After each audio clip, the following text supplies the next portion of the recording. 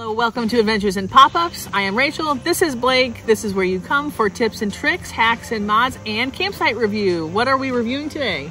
We're reviewing a lovely campsite. Called? Where are we? Beaver Dam State Park. Let's start over. Today we're at Beaver Lake State Park. Beaver Dam.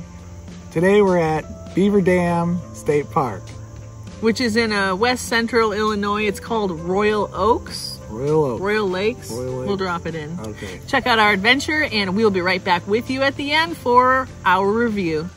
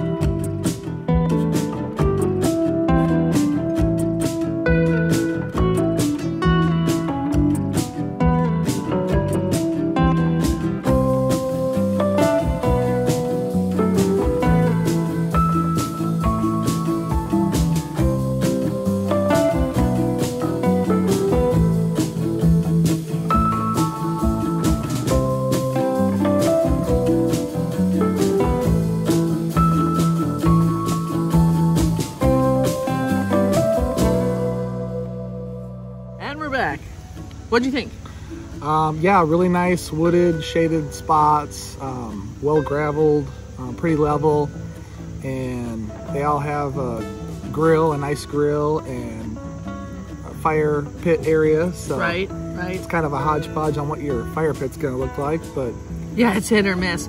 So our site is it 47? I think so. Here's the tip.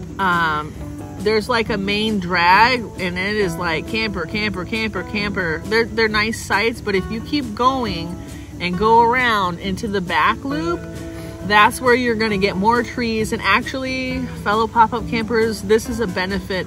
No campers are allowed here that are over 20 feet. So there's no big rigs back here. There's actually rigs. 3 pop-up campers, including us, and like a little scamp and some tents, and it's a lot more wooded and spacious.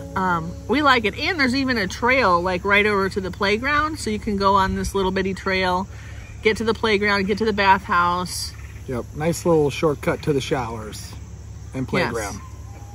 So it's electric only, no water, so that's a little bit of a bummer. I really like water. Only 40 yards away, so it's yeah, right in the middle of the loop. And there's quite a few water spigots all the way through. There's lots of options for that. We enjoyed our time. We really had perfect weather. Yeah. And it was lovely. We really liked, we played at that playground and had some good meals, had some good times, enjoyed good company, good weather. And yeah, we recommend it. There's nothing fantastically amazing. There's no like amazing, there's hiking trails. There's gotta be, but we didn't really do them. Find them. It's been lovely. We do recommend Beaver Dam State Park, and if you're in central Illinois, check it out. Definitely check out this back loop that is for smaller campers specifically. It is nice and forlorn. We will drop the exact site numbers we recommend on the screen there, and check that out.